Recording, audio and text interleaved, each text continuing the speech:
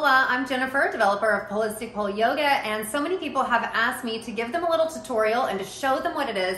So today I'm going to show you a few of my favorite moves. So if you have a yoga pole, get to it right now. All right, in Polistic Pole Yoga, we always start on the north side of the pole in home pose, our elbows up, and we think of the pole as our tuning device, our toning device, and we're always keeping our posture straight with the pole.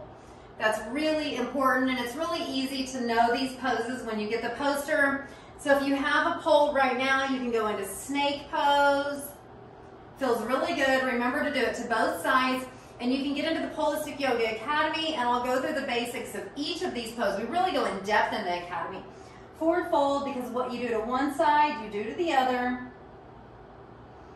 When you go up, you go down. Gently pull around, which you take chair pose, gently around the pole.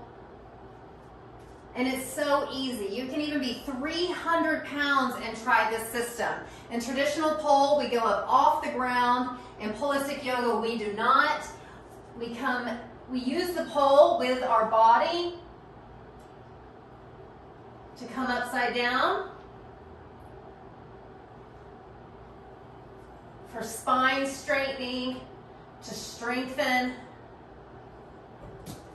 Good. And if you're out there looking for a fitness practice or a weight loss practice or a weight increase practice, this can be it. You can have the body of your dreams with Polistic Yoga. Be sure to like and subscribe and hit the notification bell so you don't miss another valuable tutorial.